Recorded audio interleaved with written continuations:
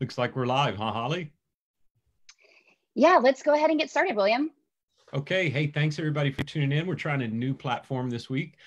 We officially broke GoToWebinar last week and thought we were going to have 8,000 people show up, and they only let 1,000 in, and we kind of fired them. So we're trying something new. We're doing Zoom to Facebook Live. And this week, I'm really excited. It was fun, super fun, to have pastors from some of the largest churches in the country visit with us last week about what they're looking at. And they're going to be some of the last rooms to reopen, right? But today, you want to talk about what's a much more normal setting. Like, what's a normal church like? So today we've got churches that some might call mid-size, some might call, oh, that's still really big, but some might say, no, that's more normal. And I thought we'd go around the horn. I've had the pleasure of getting to know most everybody on the call, but let's just go around real fast. And on my screen, John, you're right next to me. So John, introduce yourself and where you're serving and how long you've been there. Sure. John Ritner. I have pastored in a megachurch context and planted microchurches in Europe. And now I serve in Hollywood, California at a church called Ecclesia. We have about 250 to 280 adults kind of in our orbit, and then another 80 to 90 kids, all under the age of 13. So that puts an average Sunday attendance around 200 plus. We rent a facility in Hollywood, and I've been here, it'll be 5 years this summer, thanks to Vanderbloemen. Yeah, that's great. Thanks. Leonce, tell us about yourself. Yeah, Pastor Leonce Crump, founding pastor of Renovation Church. My wife and I planted Renovation just about 10 years ago in downtown Atlanta. We're a church of 800 to 1,000 with respect to adults and another couple hundred kids. And it's been a fun ride. So, Atlanta's a strange and interesting place, but we love it here. And John, your church grew out of a Presbyterian church, but it is non-denominational, right? Correct. Yep. Presbyterian polity came out of Hollywood Presbyterian about 13 years ago. Which used to be the largest church in America years and years ago. The 30s and 40s, one of the first kind of commuter megachurches in the country. Yep. Yeah, pretty amazing. And Leonce, you're quite recently a Presbyterian, right? Reluctantly so, yes. It was meant to be, Leonce. And Jim, tell us about your setting. Yeah, hi, my name is Jim Gribnitz. I'm the lead pastor at Rockland Community Church out in just west of Denver. So I moved from Dallas, and we have family in Houston. I worked at a Baptist church of about 3,000 or so on a Sunday in student ministry, and then a Presbyterian church about 1,500 or so. And now I'm at a church of we have about 400, 425, something like that, over a couple services on a Sunday. Skews a little bit older demographic. We're in the suburbs. We're from Denver. We're towards the ski slopes. And so it's a little wealthier kind of community, which I'm pretty used to. That's where I've been serving. Came out of the UCC. We're a non-denominational church, very tight-knit community, and a real intergenerational church. So our kids and students, we used to have them pretty separate, and we're really bringing them together. It's a very community friendly kind of church. So if you grew up Presbyterian, or if you grew up not Baptist, and you've had a Coors beer, and on the front is a waterfall, you're kind of like right next door to that, right? We are. We're in Coors country out here. We have some of the Coors that have been to our church and things like that as well. Some of the family, and a lot of people have worked there. That's great. Matt, introduce yourself and tell us about where you are. Thanks. I'm Matt Waterstone. I'm the senior minister of the Reformed Church of Bronxville in Lower Westchester, New York. So when COVID-19 broke out, the first city in the country, New Rochelle, was the city that was on like the full quarantine. And if you remember the news, they drew that circle. So that circle touched Bronxville. So that's the town right next over. So we're really sort of at the epicenter of it. The Reformed Church of Bronxville has probably about 700 people on their rolls, but if you know anything about sort of the way church works on sort of the Northeast, we probably have about 350 to 400 between a few services in attendance on Sunday. So thanks and welcome. Thanks for having me. Yes, sure. And Lillian, last but not least. Hi, I'm Lillian Daniel, Senior Minister at First Congregational Church in Dubuque, Iowa. And before that, I've served churches in New Haven, Connecticut, and also the suburbs of Chicago, and came to Iowa in 2016. And contrary to what people think when you imagine where I am, I'm not in the middle of a field, a cornfield, but actually in a very urban setting downtown in Dubuque, right on the Mississippi. So we got all kinds of, as we talk about reopening church, we have very different contexts. Leonce, the woman that cuts my hair, I think is moving to Atlanta so she can open up her shop, because y'all are open sooner than everybody else. And then we've got poor Matt that's still stuck in the epicenter of things. And what I'd like to do today, as much as we can just talk tactically, like really practical stuff, I'd love to hear from you all. And I'd like to start with Lillian. And Lillian, tell us a little bit. You've had this interesting juxtaposition of having people gathered as a feeding center, but you can't gather together as a church. So tell us what you guys have been doing to try and work toward reopening, and what you've been doing with the feeding center in the midst of all that. Absolutely. So our congregation is very diverse economically, from CEOs to people who are homeless. And we do a free dinner on Thursday nights. Well, obviously that's no longer putting 200 people into a crowded room. You know, we're doing it to go and take out. But we also locked down our sanctuary so that we could keep videotaping the services. And so we're both interacting with the public on the one level, like feeding people, but then our parishioners, you know, we're not interacting with. So it's a strange place to be in. When you're in urban church, you're also kind of like a quasi nonprofit, providing other things like food, and nobody else is going to do it. Yeah. How many of you, just show of hands, are preaching from your church right now? Okay. And John's just preaching from right there. Yeah. I would also say too, you know, we're in the quote unquote breadbasket of America, but I can tell you that food is going to become the next big crisis, particularly around meat. And in Iowa, I feel like for us, the pain that we're feeling is not so much the virus, but the economic pain right now. I think the pain of the health concerns is going to come later. But we've got, you know, hog farmers who are going to have to shoot pigs because they can't get processed because the virus is spreading in the processing centers.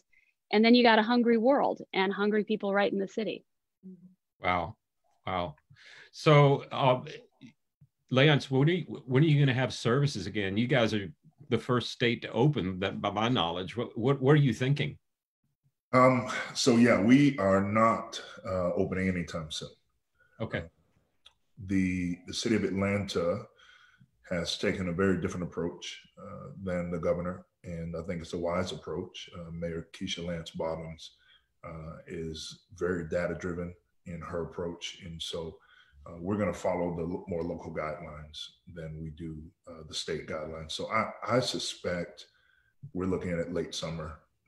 Late summer. Okay. Yeah. Here's the primary thing, William, is, you know, church of 200, church of 800. You know, we kind of ran the numbers, and to do 6 to 10 feet in a worship gathering puts me at 7 to 8 services a day. So is that feasible, and is it wise, and is it the right type of public health risk? Can I take everybody's temperature on the way in? You know, here's some of the practical things that we thought through: taking temperatures, wiping down, you know, having family units together but separated from the other people in the room. You know, there's just not really a feasible way to try and go immediately back to gathering. So we have put together kind of a phasing plan. Tell us about that. Yeah, really looking toward the late summer to start some house parties. So rather than having our digital gatherings just be viewed by individual family units, start to gather people in larger gatherings in their homes to worship together digitally as things ebb and flow, and then moving from those house parties to 3 to 4 larger gatherings once the social distancing guidelines change according to the CDC, and then hopefully some sort of new normal toward the fall. Interesting. I was watching the Surratt brothers. You know, there's a million of them, if you know. There are a million. Yeah, there's a bunch of them. But they had a webinar not too long ago, and they said they're increasing. So Seacoast is big church in Charleston and all around South Carolina. And they said, we're going to encourage watch parties of 10 because we can do that now. Mm-hmm. And then we're going to ask the groups of 10 to find 4 other groups of 10 when we can go to 50 and we have groups of 50 get together. And then they haven't said it out loud, but I know a lot of churches in Seacoast, one of them is thinking probably we're going to do services on Saturday and Sunday because the whole staying 6 feet apart. I mean, you can't, how many people can you put in your room? So any of you thought about offering services on Saturday or Sunday? Matt, what are you guys even thinking about going to church? No, not at the current moment. I think one thing that we're acknowledging is that, you know, they're just because, and we're going to take our cues from state and local guidelines, but just because those guidelines say one thing, the actual level of comfort within the congregation may be completely different. And so just because we would say, we're going to have church, you know, the first Sunday of June, and anticipate that everyone's going to come back is just not going to happen. So, you know, we're trying to leave space and be comfortable not having all the answers. We want to try to plan to the best of our ability, but yet we realize we're calling audibles all the time, especially this time of year when we have so many sort of things like, you know, you need to recognize the church school teachers, and you want to have senior send-off Sunday, and all these sort of traditions. You know, we're just sort of realizing they may happen this year, they may not happen this year, they may look differently. But at this point, I mean, we're certainly closed through May, through the month of May, and then we'll look to see what happens in June. But just because we are allowed to, I think we're all under the assumption that we likely won't be back sort of together, certainly until, as Leonce shared, late summer. Let's just keep going around the horn with that question. John, what's your forecast for Hollywood and for a church that's pretty close to that 200 number on a Sunday? Yeah, you know, if you followed any of the national news, you know that California has been kind of one of the most aggressive and maybe conservative or aggressive in dealing with this, kind of first to shut down. So I would expect us to probably be one of the last to open in the same way. But I think as you've been reading, you know, a lot of this kind of step up approach of groups of 25, groups of 50, groups of 100, the challenge, and Leonce is saying it, is, you know, even in our space, we rent a Seventh-day Adventist church. We have it Sunday mornings. We don't really have the opportunity to do something Saturday. So if we wanted to gather, it would have to be in that time slot Sunday morning. You couldn't really have any kids program. There's no social distancing for kids, maybe below second or third grade. We don't have the space to expand that. So you're looking at a family unit. We have some family units that are like Leonce's, 6 people. Is that what they want to do to work? Is that a worshipful environment to come sit with a 2-year-old, a 4-year-old, a 10-year-old, a 12-year-old, you know, and your spouse, and wear your mask and stay 6 feet apart and try to sing to the Lord and keep your kids? It's not what they are longing for right now. What they're looking for more is community, face-to-face, 3D connection, not maybe that large group worship experience. So I think when I've made phone calls to parents, they're not itching to say, hey, I can't wait to get back into a building with just my family. What they're saying is, what I would love to do is get back together in a couple homes and things like that. So we're thinking similarly of kind of that step up approach of home gatherings, regional gatherings around LA, and then if we probably not coming back to a congregational gathering, honestly, until we could gather normally. So that may change, but that's kind of what we're thinking right now. I just can't imagine us being in that room with all the limitations and it feeling very worshipful. I think people are enjoying what we're doing right now. And if we do start to gather, it may be not around a worship experience, but much more around a community experience. Interesting. Jim, how about you guys? Yeah. You're asking about if we looked at doing something on Saturday? Yeah. And when you think you're going to see it open? Yeah. So we're in Colorado with a few different challenges.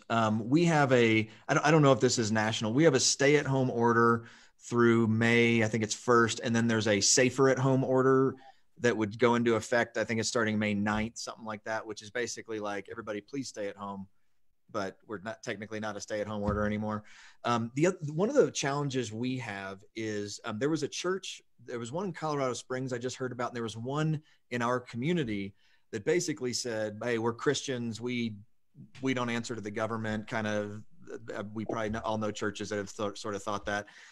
There's one right over here, and they started meeting, and they basically just ignored the order, which no one asked my opinion about it, but whatever. But they're doing that. And one of the things I noticed is our community where we are was very quick to go on social media and just lambast them, this little tiny church. But where we are, the community loves getting online, loves getting on Nextdoor and Facebook and stuff, and just kind of tearing into them. And so one of the challenges that we have here in particular, because we have some people that are going, we're ready to come back. Let's go. And then others that I just talked to yesterday that are saying, well, I don't know when we're going to be back. And they're all along that spectrum. And then we add this other layer of, we have a witness to the community. And so even if the orders get lifted, what do we actually do? And so the two things that we've been doing is we've just said, can we just sort of keep putting this off until more and more data gets in? So we're not doing anything through May 9th, I think is when the stay-at-home order officially ends. I can't fathom coming back before or real soon after that. But the other thing we're doing is we're engaging a lot of people in the community in the conversation, because otherwise I filter it through my mindset or the latest person that I talk to, or two people on the elder board or whatever it is. And I'm really trying to get a feel for what is our community sensing and see if God would confirm it through all of us. So we do things in the sanctuary. We broadcast them now. I could see us doing, I like the house party thing. I may just steal your word there too. That sounds way cooler than anything we were going to call it. Just like have small groups, like meeting in the church and doing the worship service that way would probably be our phased in approach that we're going to look at. Yeah. We have 7 kids. So in most countries, we would be illegal as a house because there are too many of us. But, yeah. So Lillian, I haven't asked you, when do you think you all will gather for worship? I'd agree with what others are saying. It's a real wait and see. What I'd hate to do is come in too early and then have to go back out. That would be a nightmare. I find myself reluctant as a follower of Jesus to have a scenario where like one group is invited and the other isn't. That seems very difficult to imagine for me right now. So, how do you do it at a time where you can invite everybody back and do it safely? I am open to a Saturday service and things like that. What I think we're going to see, though, is whenever this happens, we're not going to be packed. People are going to trickle in and trickle out. And I think that they're still going to rely on the technological stuff that we've learned in this crisis, and they're not going to want that to go away. So I can see a scenario where in some ways, people ask me like, well, what are you doing these days as a pastor? And I feel like I've never worked harder. I've never been busier. But I think once we have that going back in, we'll be even busier because we'll be trying to do both. Mm-hmm. And there'll be that expectation. Mm-hmm. See, I am not a pastor, so I'm totally unqualified to make the speculation, but I think it will take a little while for people to get used to, okay, can I get in a big group? But I think that was anybody a pastor after 9/11? Lillian, you were? Okay. We're both old enough to know that one. We couldn't find enough chairs. I mean, we were dragging chairs in from every room, like everybody wanted to gather. The need to go to church in a crisis is just wired into us. And I think, you hear in the creation narrative, you hear God say, this is good, light, oh, that's good, and the animals, that's good, and people, oh, that's very good. And then the first thing he curses is he says, it's not good for you all to be alone. And so I think the combination of a craving to get together, and it doesn't take much reading the Old Testament to realize we're really quick to forget things that are dangerous for us. So we are a stiff-necked people, and I think we're pretty quickly people are like, oh, whatever. But I do think it'll be a both and thing. One thing that I'm asking myself is, so you open, what in the world, have any of you given thought to what you're going to do with children's ministry? and I shouldn't just ask open-ended, but somebody jump in and say, we're not having children anymore, or like, what are you going to do with children? Yeah, go well, me and my wife aren't having children anymore, but I don't think that's what you're asking. Children's ministry at the church, I think, on the other hand, is we just had a conversation about Vacation Bible School. And our philosophy right now is that people will probably come to something smaller before they'll come to something bigger. And especially like in my context, I was in the Bible Belt of big churches. I mean, you think in how do we have these big events and invite people, and then they can get smaller from there. And it feels to me like the reality of it is someone would send their, so I'll speak for myself. I'd send my daughter to an event for a handful of elementary girls that she knows. But then if you go, hey, we're doing VBS and we'll have 100-something people at it, as a parent, I think what reality is, you might go, and you might hesitate. So we're looking at, as far as that event goes, we're looking at smaller as opposed to bigger. I can't speak to Sunday mornings because we're really taking it week to week. We don't know what that's going to look like, but that's a general philosophy we're using. That's awesome. Any other thoughts on children? Yeah, I think that's the same tension I'm feeling. You know, William, I agree with you. Our knee jerk in crises is to try to find solutions. Even people who aren't believers, you know, they start to think in divine solutions because the scope of the problem gets bigger than they can get their hands around. Yeah.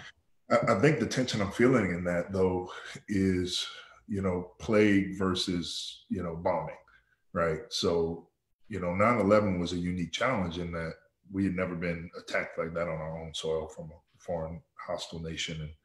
And I think there was a lot of nationalism blended with that faith response as well. But here we have, you know, a disease that asymptomatic people can spread. My governor apparently just found that out 2 weeks before he decided to open up the state, but that's a different conversation.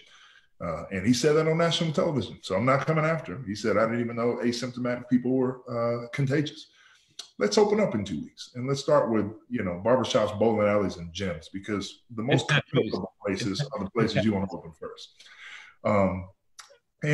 So, you know, as far as kids ministry, our team is thinking of it in the scope of the whole. You know, what will regular rhythms feel like again? And my wife and I, so I don't know if you guys are Enneagram people, but I'm an 8. In fact, the person who administered our Enneagram said I was the 80th 8 to ever 8. So my first response was, this isn't a big deal. Everybody's freaking out over nothing. Like that was literally my first response. And so we didn't pull our kids from daycare, and we didn't, you know, freak out, and we, you know, but about a week into it, as I gathered data, because that 8 goes to 5 under stressors, as I gathered data and started to kind of see the exponential rise in this thing, it really gave us pause. And my wife's the same way. You know, we were the last people to kind of pull our kids out of daycare because we were still working a lot and trying to figure out how to do it all together. So I think with respect to kids ministry, I'm thinking of it in family units first, in smaller gatherings as opposed to larger gatherings first, and then really allowing the data to drive our response as a whole as best we can. And it's not going to be perfected. What I would hate to happen, and this did happen in Georgia, by the way, for those of you who maybe haven't kept up, but a large majority of the deaths in Georgia related to COVID-19 have been churches and funerals. Mm-hmm. And the outbreak in Albany, Georgia, which is like the one of the hottest spots in the country, was from 2 funerals and 2 church services. And so God forbid that, you know, we move too quickly and somebody contract this in our church and there's a fatality related to it. And then, you know, as Lillian was saying, then we have a major setback because we've gone in too quick and now we got to go back out again. And I can't predict the future. I definitely can't manipulate it. But I do want to be as wise as possible going forward. Well, there's silver linings in everything. The CDC's put together some guidelines that have not been reviewed by the White House yet, but I think the Washington Post grabbed it. Maybe some of you guys saw this on the news this morning, but one of the recommendations for churches with from the CDC is that there not be any more choirs. And as a senior pastor, I was like, yes, don't have to deal with the choir anymore. So maybe there'll be a silver lining somewhere. But hey, let me switch gears into, and Holly's got some good questions coming in. But before we go to questions, let's talk about pastoral care. You know, in a church that's a normal sized church, the pastor is not just I'm the preacher and the head of staff. Like, people want to see you when they're sick. How are you guys addressing pastoral care? Like, Matt, you've got people in your church that are sick or scared or older. Have you been able to reach out to them? What are you doing in a really hot spot to be the shepherd in this moment? Yeah, great question. Yeah, I think one of the things that we're sort of overlaying all of this is the question, what are we learning? What are we learning with respect to children's ministry? What are we learning about our priorities as a church? What are the things that are the most important? And I think two answers that are coming to the top of that question is really our corporate worshiping life, and then also how do we care for one another? And so, you know, I'll be honest, I spend a good part of my week just replying to emails. And I think in some ways this pandemic has really chipped away a little bit at the emotional exterior of some Northeasterners that maybe don't like to get a little bit deeper in terms of koinonia and fellowship. And so this has really touched a chord in really opening up some deep emotional kinds of issues that have been a wonderful on-ramp to electronically correspond over, where it's not necessarily so confrontational and people can just sort of really share honestly with what they're thinking and how they're feeling. So yeah, a lot of email, a lot of phone calls, really practically early on, we divided out our congregation among our consistory members and had everyone make calls. So it was a great way to connect with people, but we also realized like how out of date our directory was, right? And how we need to do a better job of cleaning up and getting more accurate phone numbers and cell phone numbers and things like that. But yeah, phone, email, a lot of texting. So we're also doing some Zoom pastoral care kinds of things and spiritual direction sorts of things one-on-one, and also some Zoom Bible studies that sort of fall on the pastoral care side as well. See, I think a pastor who's a good friend here in town is scared to death. He said, no one's going to come listen to me preach anymore. My whole congregation just figured out they can Netflix whatever preacher they want now. They can go hear Steve Furtick, or they can go hear Craig Right. Barnes, or they can hear, and I think as we think about what are searches going to look like what are churches going to need in a pastor after this that maybe is different than before this. I think the rise of emotional intelligence and pastoral skill, like pastor, shepherd, priestly skill, is going to be a higher currency than it has been maybe for the last 10, 15 years, where it's all about who has the best sermon.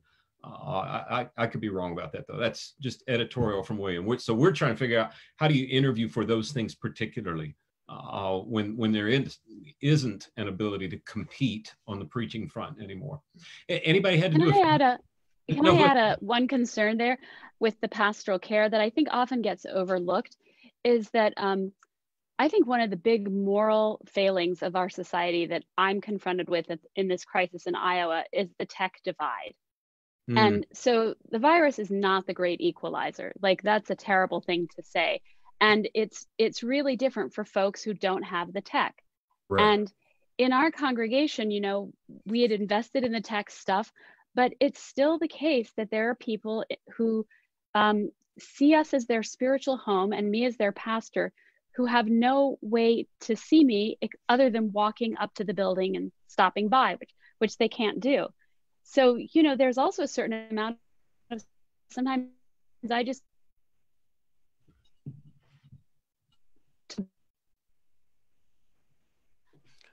it's really exposing that gap between the haves and the have-nots. And when they come back after this, you're going to have whole groups of children who had computers and were able to keep up with their schoolwork, and you're going to have whole groups of children who are already behind and are going to be more behind. Yeah. We have two of our children in private high schools and then the other two that are still pre-college are in public, and watching the divide in a very good public school between the two, it's not going to be an equitable deal afterward. Anybody had to do a funeral? Not yet. Not yet. We've got one coming that we're about to do, and we have. How are you going to do that?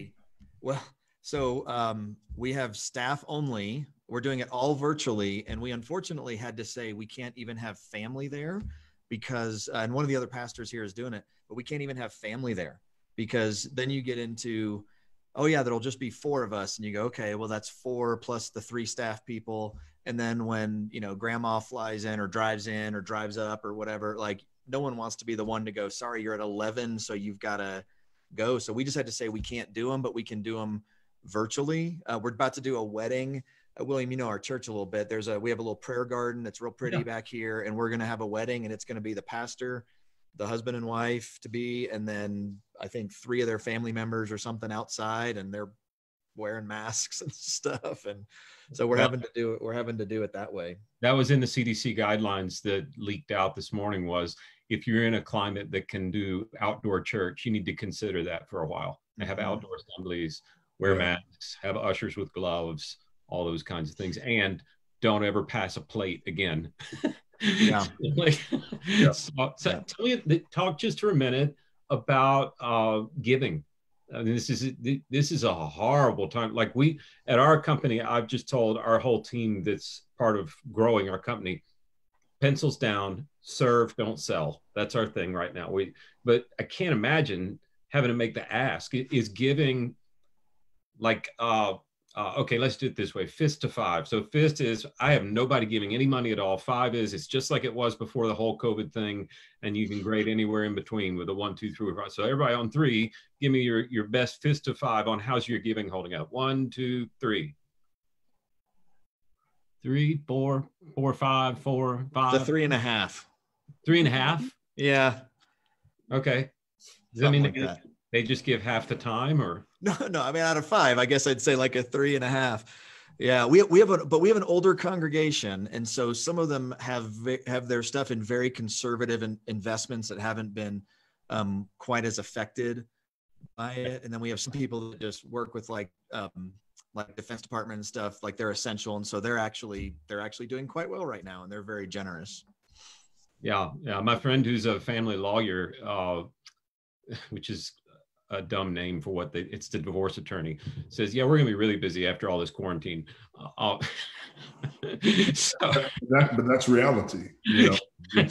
Some of the stuff Lillian was touching on is, I'm not hearing the giant drops in giving. Now, maybe it's churches that tend to hire us, tend to have more stable giving. I don't know if that, we have a bad sample size, but I'm not hearing the catastrophic numbers of, oh my gosh, we're down 30%. We're having the furlough and fire. I've just not heard that yet.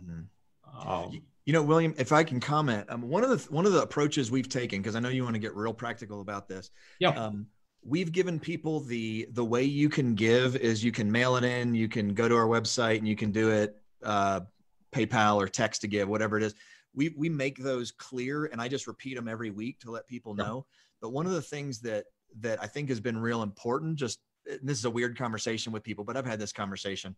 When they see life happening in the church, there's sort of a reminder. Like if you basically say, we're not, like at our church, for example, if we said, we're not doing anything, we're kind of throwing together services, and so we'll have kind of something for you. I could see someone going, well, they're not really doing much right now. It's just kind of the gym show, and he's got 2 musicians, and so that's not that expensive. I could see the practicality taken over. But we've really tried to say, let's do good worship services, engage more of the staff. We're doing online YouTube Bible studies. I tend to try and just celebrate, like our mission partners are doing these things. And so we've sent money to them. We've resourced them, things like that, like people that are serving the homeless here in the Denver area. And so I like to do this anyway, but I think it's ramped up in this time as we talk just about, this is what is happening. I haven't had to have a single conversation about, are you even working right now? Like, do you still need the resources? We just show them God is moving and God's still working. It's just in a different way. And then here's quick ways, boom, boom, that you can be a part of it. Instead of trying to do what I think a lot of default is sort of kick into fundraising mode. I don't feel like we've done that. Okay. Are any of you spending more time on the asking or making sure that people know how to give than you would in services before all this happened? Does that make sense? Yeah, it makes sense. I think a part of, so for your sample set, I do think it could possibly be skewed because of the circles you run in. Yeah. Because, Renovation, our giving has been 80+% online for several years. So I can tell you of other churches that are having a much harder time because maybe the population is older, or maybe they never made the pivot to online giving. I remember when we first had that conversation in a room of young Gen Xers and millennials, and they're like, nobody's got a text to give. I'll never forget having that conversation with our executive director at the time. And she said, this is weird. Who's going to text to give? And I said, I promise you, people will text to give, when we made that pivot 4 years ago. And so I do think that that's a part of the data that's helping, you see that there's not a drop off in some of your circles because the people we run with have made those pivots a long time ago. And then secondarily, just adding to what Jim said, I do think seeing life happen in the church is also important. We've taken a bit of a Macedonian approach, if you want to call it that, in trying to be generous out of our poverty. So when people see that we are serving the city, like Lillian said, buying Chromebooks for kids who we know are going to get behind in school because they don't have that technology at home, doing rent assistance. We have a feeding program out of our building right now. So our generosity toward the community has increased in this time, which I think has not only stabilized our giving, but in March, our giving was actually up from where it was the month before. Wow. And so I think that that's a factor too, is when people can see that the church is being the church, then I think there's a greater posture toward generosity. That's great. Holly, you said you shot me a message, said you had some good questions coming in. You want to throw a couple out? Yeah, well, first I got to give a shout out to Mark Wood. He was very concerned about why Holly Tate wasn't contributing to the panel. So I just want to say hello. I'm on the Vanderbloemen team. Thank you, Mark, for your concern. I appreciate that. But just also want to thank everybody on the panel. We have over 950 people watching this right now. And so the difference that you are making to what we, and William coined this term, the normal size church, is just remarkable. So William, one of the questions that we're getting is, what are our panelists' plan for engaging folks that are currently really engaged online and watching online? How are they going to reintegrate those folks into the physical location when that time comes? So usually it's online to offline, right? So like, what's the online to offline plan when that can happen for churches being able to gather again in person? So William, I'll let you kind of throw that out to whoever you'd like. Who's got something they want to say first? I'll just leave it open. I mean, I always have thoughts, but I don't want to keep jumping. Matt, let's hear. Yeah, I think it's great. I think, again, everyone has their own level of comfort. And so some people are going to be really eager to gather and some people aren't going to be eager to gather. So I think as leaders, it's being mindful in our language of what we're using in terms of hospitality, being mindful of everyone's different level of comfort. We did not live stream before COVID-19 happened. So we are now. We sort of we had the technology in place, but where we were in our context, you always sort of heard those whisperings of people's level of comfort, having their likeness being like protracted out throughout online. So quickly, one of the silver linings to your point, people don't have that fear anymore. They're more than happy to have the live streaming capability. So where we're at, we're not going back. I think in some ways the live streaming it's certainly a powerful tool to reach members that have moved on, college kids, young adults, and also families who, when church goes up against lacrosse tournament, I can tell you which is going to win. And, the live streaming, it allows us to be able to connect with those families, as well as, folks in our context who are, on business, traveling around the world. So when people come back, I'm not so sure that they're going to come back in the way that they left. Let's just say that. Yeah. Yeah. So I think there's a way in which like God is doing a new thing in this, right? And it's challenging a lot of our presuppositions about what counts as church, you know?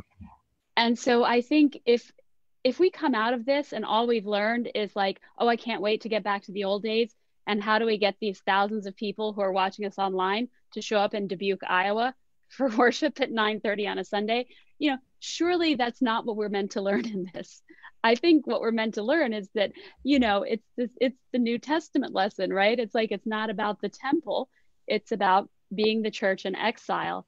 And what we're going to find, I think, is that we've got to check our own egos. If those online people want to continue to be online worshipers, let's really be careful with our language, that we don't convey that that's a secondary status or somehow disappointing to us, because worship is worship. Well, yeah, if I can jump in there, you know, because I had this unique experience in Brussels and kind of post-Christian Europe for 3 years, you know, I took this job, and part of why you kind of recommended this fit here in Hollywood was because of this commitment, this understanding that I really believe the future of the church, the disciple making, is not going to be around properties, professionals, and programs. It's going to be around everyday people making disciples as they live as missionaries in the places they live, work, and play. And so we've really tried to lean into this disruption as a way to kind of forecast maybe what the future might actually look like. And so we actually have the opportunity to go down to our building on Sunday, but rather than go back to that property, we've all been kind of live streaming in from home. We have actually involved more kind of ordinary people in our service than ever before. We've added times of contemplative prayer. We're sharing prayer requests and having people pray for them. We've got a family worship time now that families, you know, lead.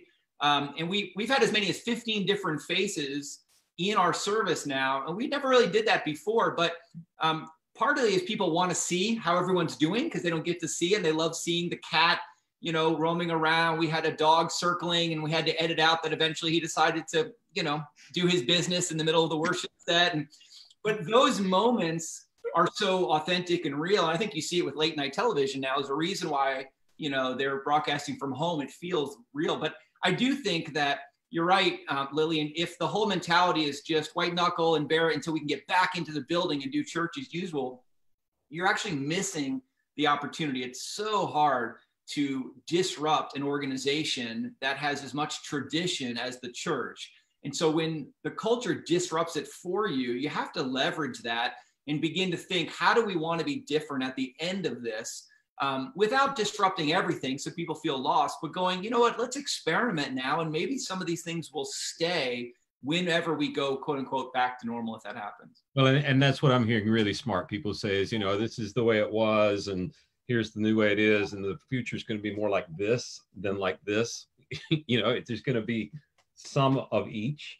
And, you know, I'm hearing folks in normal sized churches, not just big ones, start a task force to say, all right, what are we keeping virtual and what are we not? For instance, we are never again coming up here on a night we could be home with our families for a stupid personnel meeting.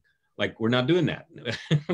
We're going to Zoom all finance committee meetings. We're going to, if you're in the Presbyterian church, maybe in Leonce, you hadn't been Presbyterian long enough, but sooner or later, you're going to have a committee on committees. I promise you will. And they should meet virtually, you know? So it's charismatic for that.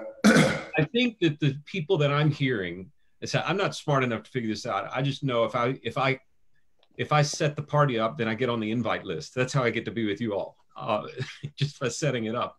But what I'm hearing is people are right now saying, where are the things that we can do so that we can keep and not keep. Now, confession, I am a chronic, incurable sales guy.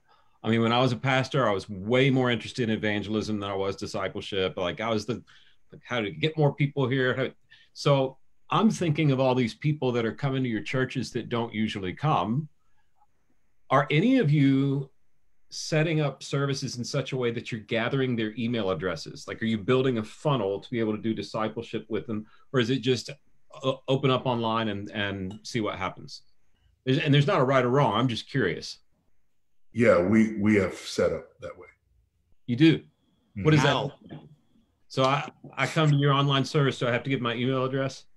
You don't have to, but we ask you to. Okay. So when you land on Renovation Church Online, the first thing you see is a data collection form. Okay. And it is, in my opinion, it's fairly warm. It's not just to get your data, because that's not the goal. The goal is to figure out how to serve you, right, and how to walk alongside you. And it's a great transition question, because what I was going to say earlier is I agree with Lillian 100%. So I'm in a series right now called All Things New. And I just preached Isaiah 43 last week, where God said, I'm doing a new thing. And I really do believe, for better or for worse, I do believe that the Lord has given us an opportunity to steward this disruption, to follow John's language. And I don't want to go back to normal, because whatever normal wasn't working, or we wouldn't be where we are. So what does tomorrow look like? And I think the phrase we've been throwing around Renovation is digital integration. So how do we navigate a reality where, as Lillian said, where brick and mortar and the digital reality that we're creating, they take equal energy, and we actually put in the effort to not treat that as a second-class source of engagement. We've had people come to faith over the last 6 weeks. We've had people come to faith and move into small groups over the last 6 weeks. We've got a guy in Brazil teaching Portuguese in a small group to help us reach the 30,000 Brazilians that live in Northwest Atlanta, because it's the largest Brazilian population, one of the largest Brazilian populations in the nation, certainly the largest one in the Southeast, outside of like Miami. So we are really looking at this as an opportunity to say, what reach does the digital platform give us that brick and mortar doesn't? And how will we do multi-site going forward? You know, what is the point of putting $2 million or $4 million into a campus if the payout of reaching people is the same as putting $30,000 into equipment to navigate a digital space? So all that to say, we don't require that you fill out that form, but we do provide it. You can skip it by scrolling down, but it's the first thing that you see. And we have quite a few filled out every single week. That's how we're moving people into groups. That's how we're gauging what our actual attendance is, because you have screens, but I've got 6 people in my house. So how many people are actually worshiping with us? We take that form, we build the data sample set, which we believe is fairly reliable. And then from that data sample set, we build a multiplier so that we can know, on average, we're dealing with a 2.2 multiplier. So, let's say we've got 1,500 screens on Sunday. At a 2.2 multiplier, you're literally looking at over 3,000 people worshiping with you in that moment. And so that's what we're working on right now to actually build the funnel to actually try and move people into the life of the church. Well, our church, which I love our church, it's a traditional Methodist church, and they're not very good at the online service. And our pastor would say that. But they actually ask, how many of you are watching? Like, we fill out the attendance pad, like that we, pass down that pew.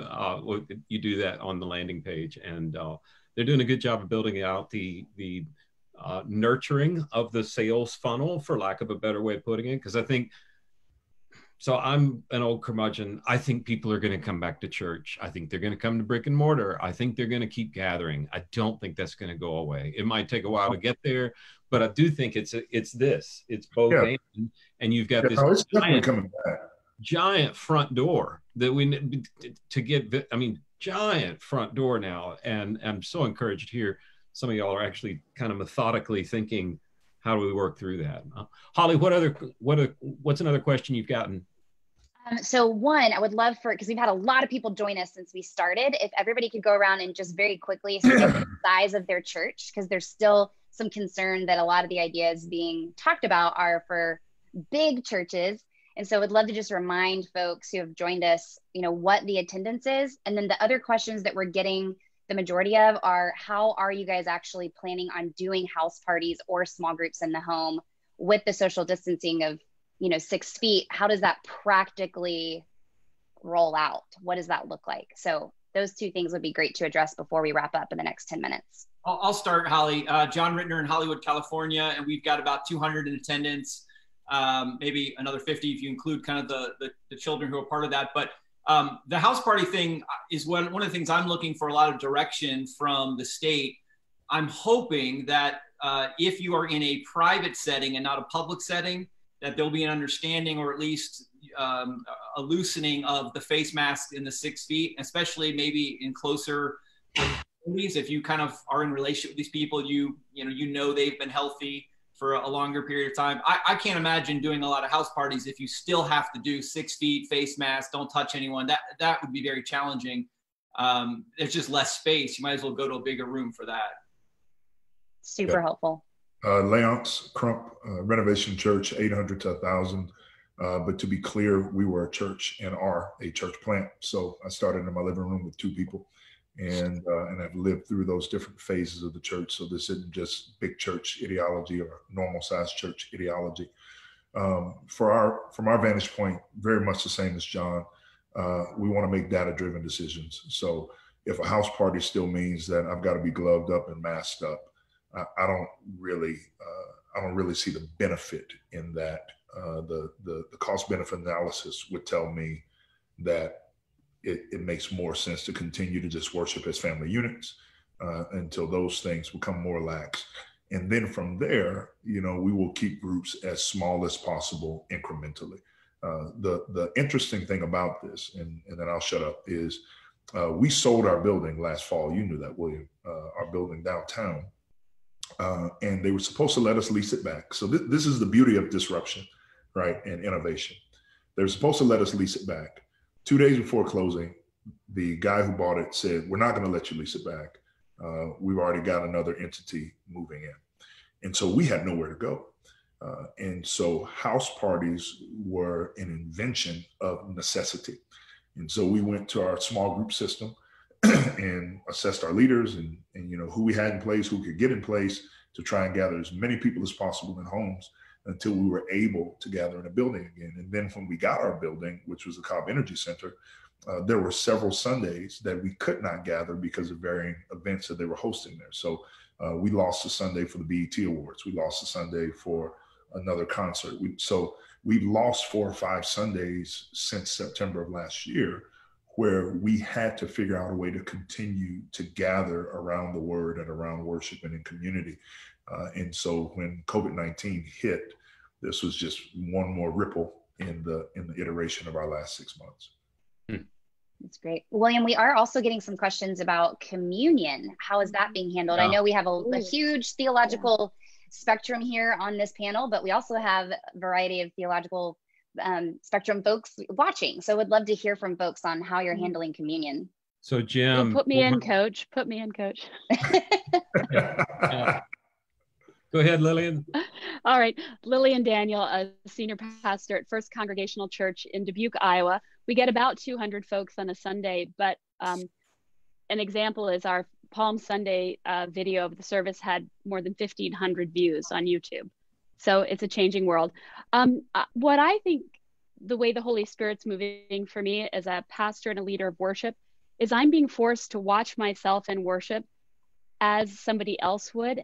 And it's amazing how when you're doing this online, it becomes so clear what's extraneous and not necessary and what is really the heart of the matter. And so I've been interested in what people say they don't miss, either in worship or programming. And what I'm hearing is a lot of people, they don't miss a lot of the programming, but worship has been so important to them. In particular, the teaching and the scripture. In our church, we do miss our choir. We really miss them. And I miss that participation of the musicians. But we are a tradition that celebrates communion once a month at Congregationalists. So it's not high for us. But communion has been so meaningful in this. And we have really taken it seriously. Like we told people before Palm Sunday, to prepare the table at home. Good. No, it was so good. Lillian, you're breaking up on us. And people loved it. And with all the dilemmas, of how to do communion when we get back in person, I really think we've come to sort of fall in love with communion all over again as a tradition that didn't pay that much attention to it. Well, there's some groups, and I think Leonce is in one of those groups, that you actually weren't technically allowed to have communion in homes if there wasn't an elder there to distribute it. And I think, if I remember right, your stated clerk issued an opinion right before Maundy Thursday saying, okay, fine, we're going to let it go. You can do it at home. But there's some that are like, can't do that, you know, particularly our Roman Catholic friends and clients. You know, I was encouraged to hear the Pope say that he's going to make an exception. And he thinks if you have sinned, you can go directly to God and ask for forgiveness through Jesus. Well, I saw that. Isn't that cool? Wow. I did a little dance. That's an awesome idea. He promoted Jesus. He promoted Jesus. Yeah. We've been doing that at our church for a long time, though. I guess. I know, So 500 years we've been trying to get that through, but hey, William, I'll answer the communion thing. At our church, we have we do it once a month, or excuse me, one service we do it every week, and one service we do it once a month. We do have a lot of former Catholics that are here that grew up Catholic. What I'm trying to do in the worship service, so we do a couple things real practically. One is when we started doing it, we were very clear to anticipate questions people have. So I made a comment about, because I love having other people do it, not Jim has to touch the elements so they're particularly blessed. My job is, I think, to make sure it's administered properly. And then my job is to equip the saints for the work of the ministry. So one of the beautiful things at our church is we have pastors. I actually tried to say, let's have no pastors do it and just the lay people, and which I hate those terms. And I got shouted down. But I do have it where the pastors are a little more hidden, or one of us will be up front. And then the rest is we have a ton of volunteers that do it. Now in this time, what we do is at the beginning of the broadcast that we have, the service, I'll say something about, we're going to be doing this later so you can start grabbing elements.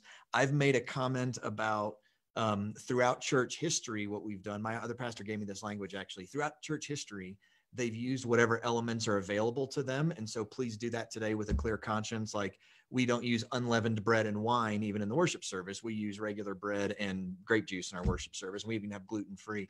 So I try to just address any questions if someone's going, no, it's got to be by a pastor. It's got to be bread. It's got to be grape juice or whatever it is, to try and alleviate that. And then we tell people at the service, here's a time to take it if you'd like to take it. And then our verbiage is, I gave the people that do it filters, and I named some people of this. This is going to be a widow who's sitting there by herself, and then the guy with 4 little kids. So as you walk people through how to do it, have both of them in mind. So if you say, get up now and have this time, then the poor widow is there with the reminder that she's there by herself. Or if you just focus on them, then it doesn't translate to the family. So we've really had to think of who are the people taking this, but we're doing it every week, offering it every week, I'd say. And then we have a song play during it. So if people want to take it, they can. If not, they can kind of kick back and just listen to the music if they'd rather do that. One of the benefits of being a recovering pastor is I still have my sacrament kit that I'd take to the hospital. So that was us on Maundy Thursday. Wow. And the little, if you see the cup here, this is so cool. Lillian would know this. Those were the communion cups for Princeton Seminary's chapel service. So the 500 little sterling silver ones, the new chaplain. You stole that when you were in seminary? No, it's better. It's better than that. I mean, it's better. The story's even better. My work study, one of several jobs I had to put myself through school, was working in the archives. And so when the new chaplain arrived, he wanted plexiglass that he didn't have to clean or maintain. So he threw away 500 sterling silver. And the archivist is friends with the janitors because he's a gossip and they know everything about what's really going on. So they brought us a trash bag full of 500 of them, and he kept them and he gives them to his students for graduation gifts. So man, awesome. Awesome. That's amazing. There's a big lesson in there somewhere about not throwing everything old out in the middle of the disruption. But hey, we do need to close up time. We told people 1 hour. You guys have been gracious, but I'll just close with a couple of thoughts. First of all, if you're watching now, if you go to reopeningchurch.com, you'll see this available in replay. You'll see a large church one. I think Thursday we're having one just for children's ministry, and we're having children's pastors from great big churches and normal sized churches, and even the director of all children's ministry for Lifeway. So we get some really practical advice on what do we do with kids going forward, and I think that'll be helpful. But I'm just wondering, you guys, have you thought through, I know some of you have a very small staff, some of you have a mid-sized staff. Are there going to be different roles on staff going forward for you guys? I mean, what do you think about that? Like, I think the communication director is going to be on senior staff now. So my screen lit up because my kids are talking behind me. My communication director was already on senior staff. Okay. Interestingly enough. And we have had some shifts already and some pivots and roles already that I suspect will be lasting on the other side of this. Yeah, I think that we really need to think about staff in terms of, like, you know, people that are more utility players and 5-tool players. Yes. This is a time when our jobs are different. And as a leadership team, we've made the decision that we are not going to furlough anyone. We're going to continue to pay everyone. But we realize that jobs are different. And so we're sort of asking different things. And we're asking people to step up. And I mean, you mentioned the archives. Last week, I spent 2 days and cleaned out the archives room. Because it's a project, right? It's these kinds of like things that, you know, you do if you had the time to do. Well, now our time is different, and we can sort of still be productive and sort of take on some of those projects. And we're asking staff to come alongside and change their roles a little bit as well. William, I also think there's a lot of local church collaboration that can take place. Have a pastor who live streams video games. It's part of his background. He was a voiceover actor and did video games. And so he had a Twitch stream and he had all the technology. So he was able to get us up and running within a week in a very creative way. As I talked to others who weren't able to, they kind of just came into the fold, and we actually bring them into our service. We are now three different communities that collaborate for our Sunday service. And we take turns playing the different pastoral roles and teaching. And so it's been a gift to their community to be able to have this technology, but it's been a huge gift to our team to have extra staff kind of come in. And it's made us feel like more of a citywide kind of movement. And so I think there's opportunities to look for people around you and think about kind of more partnerships as well. Well, I want everybody to watch. I was going to say, this is no time for hothouse flowers or divas in ministry. You know, I think flexibility and agility, this is what we need. We need people with a sense of humor. And I mean that any job in the church is ministry, whether you have a collar, you're ordained or not. So when you said communications director, my response is, what communication director? You know, we don't have one. We have an outstanding administrator who has now become a videographer and producer and director, you know, and also does a lot of our marketing. And so, you know, we're going to come out of this, I think, with a real appreciation for the folks who have a spirit of adventure and are willing to get down and make sandwiches if that's what needed, or give the sermon. And I think a lot of people who don't have that disposition are going to think twice about going into ministry. And that's probably okay. Well, I think they're also going to be the people who are going to be the first ones that do get furloughed or cut when it comes to that for churches. I mean, that is a reality. I mean, 100%, because this has really challenged hiring dynamics, I think, for all of us. I'm a little bit aware of that.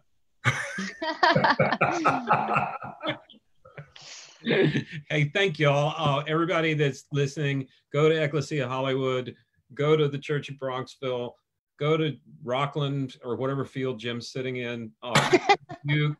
And Lillian, you've got a new book out, right? Yeah, tired of apologizing for a church I don't belong to. Okay, there you go. Awesome. And then everybody go to Leonce's church, which will not be open in Georgia anytime real soon, but will be online. So hey, thank you all so much for making time. I know you've got people to take care of, and to take time to talk to us is great, but I don't think you have any idea the impact it'll make in somebody sitting out there that's really trying to figure out a roadmap, and you've given them at least one good idea today. So thanks so much. Hey, thank you. Thanks, everybody. Take care, thanks everybody for joining us. Bye-bye. And we'll see you again soon.